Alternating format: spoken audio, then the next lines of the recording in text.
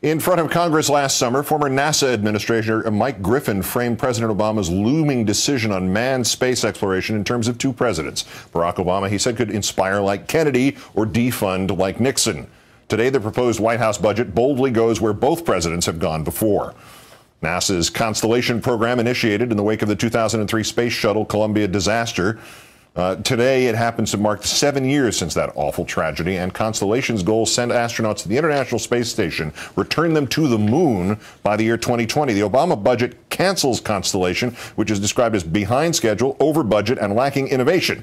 NASA's current administrator Charles Bolden saying on a conference call today, quote, "We were not a sustainable path to get back to the moon's surface. So if you're like MSNBC's Monica Novotny and you own land on the moon, sell now." The White House proposes spending money in the private sector instead, $6 billion over 5 years, to commercial spaceship manufacturers. NASA would then pay those companies to fly astronauts into outer space. Obama Budget Director Peter Orszag today explaining Americans will eventually explore infinity and beyond. We just can't spend infinity and or beyond. We do have actually a small budget increase for NASA. What we're saying is let's redirect that towards longer range R&D, advanced robotics, research and development, and find those new technologies that will actually allow us to go further in space and not just repeat what we've already done. Let's turn to the chief astronomer for the Franklin Institute in Philadelphia, Derek Pitts. Derek, welcome back. Hi, Keith. The last time you were here, we talked about this lava tube on the moon that would be perfect for colonization. The White House didn't see that segment? The problem is they didn't see the price tag on that segment is really it. So they were really in trouble on this whole program from the beginning because, as you said, you know, it really cost too much to do what they were planning to do. They're behind schedule, over budget on this, and at the end of this, they wouldn't even end up with a vehicle to land on the surface of the moon with. So it was really doomed from the start. They were just filling a gap in what people knew of as the program. Thinking of the Mars rover and the telescope, the Kepler, even the Hubble after the initial problems with it, NASA seems to do unmanned pretty well. Does the move to farm out the manned part of it to entrepreneurs make any sense?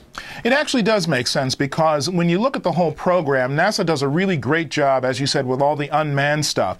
And the problem with the manned part is that it's extraordinarily expensive, and it really takes a lot for Congress to get behind such a mission because of the great expense that's involved.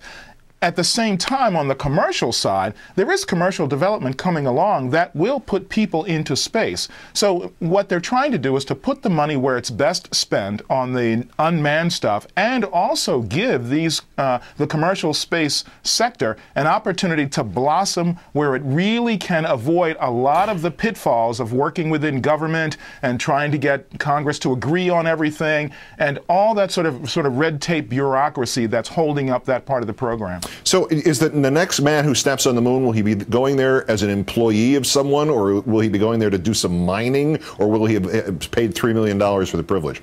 I think you're going to have all of those things mixed in together. Already, you know, Keith, you can go visit International Space Station for a mere $25 million.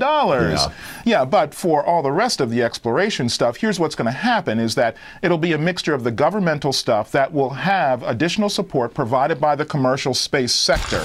So we'll put all of these assets together to build the exploratory program we want to build. And it's not that we're not going to go to the moon and go to Mars. It's just that it's not going to be done in the way that we've done it classically. It'll be a new hybrid way of doing it that involves the commercial aspect. Mr. Bolden, the current director of NASA, says that this is going to allow NASA to explore more of the solar system and faster than it would have otherwise.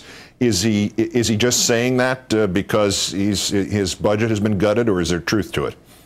No, I think there's actually a lot of truth to it. When you look at it, one of the things that NASA has done extraordinarily well, and people have sort of missed the boat on, is the exploration of the solar system. I hope everybody realizes that by the time we get to Pluto in 2015, NASA will have explored very, very closely every planet of the solar system, and that's a remarkable achievement. So pushing off this other work to another group that can do it better only makes it easier for NASA to do what it does best. Is Pluto a planet again, or do we have to go and ask them, or what is it? You know, in my book, I've always thought it was a planet, and the Plutonians really don't care what we think, Keith. That's right.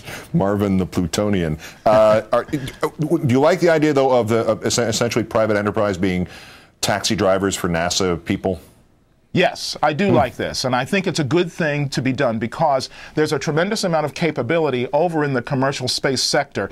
And, you know, right now, even as we speak, there's a spaceport being built in New Mexico. And so that means that the capability is there. We should take advantage of it to achieve what we want to achieve. Derek Pitts of the Franklin Institute in Philadelphia, always our great pleasure, and we always learn something. Thank you kindly, sir. Thank you, Keith. My pleasure. That's Countdown for this.